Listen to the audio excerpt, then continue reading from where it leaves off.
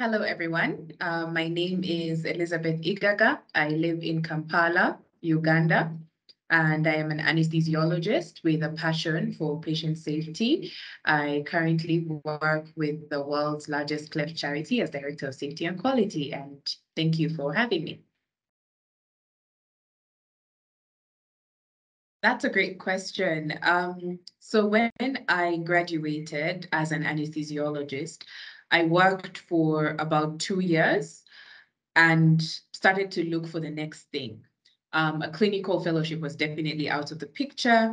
And previously, I had unknowingly been drawn to patient safety, and I'd been involved in lots of activities, teaching, refreshers, being part of educational material and all of that.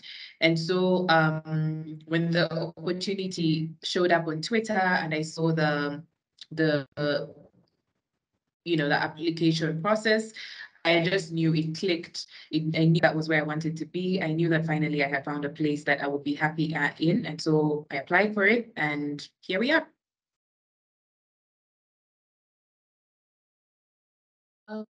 It's interesting that you should ask that question. Um,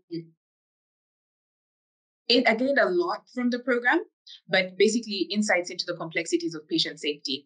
Um, Connecting and networking with my colleagues and the faculty who taught us was very helpful in helping me keep my frustrations at bay.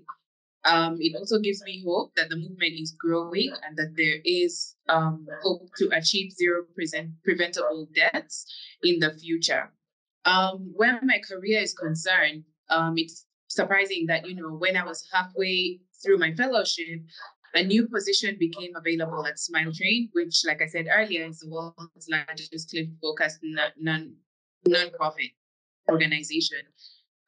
Basically, what Smile Train does is it partners with local medical professionals, including surgeons and anesthesiologists like me, to support cleft surgery and cleft care for people in need.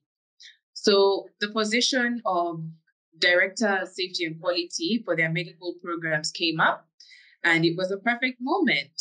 So I now lead safety and quality work that cuts across all our medical programs and initiatives. And I am really lucky to work with an organization whose vision aligns with mine and is passionate about providing safe and high quality surgery as I am. So it really doesn't get better than that. Yeah, absolutely. The one that I really, really liked was, discussing psychological safety. There's more than one. Psychological safety, the second and third victim. That stood out for me because I could resonate with everything that I was going through, everything that I had been through, the things that I had seen my colleagues going through, and not in that moment, not having solutions for them. It was really important that we discussed it. And for me, it's just the fact that this is actually a topic that is discussed was one of the things that was great.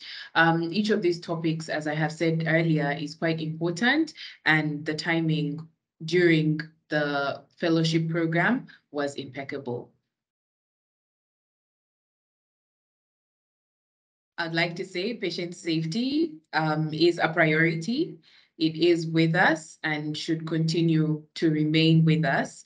One of the things that our program director, Dr. Peter Lachman, said during one of our sessions was patient safety is difficult, it is complicated. If it wasn't, we would have solved all the problems patient safety related, and we wouldn't be here. So for me, it's just, the fact that, and just to encourage everyone else who's dealing with whatever patient safety related um, topic they're dealing with, keep on keeping on. It's difficult, but it's possible.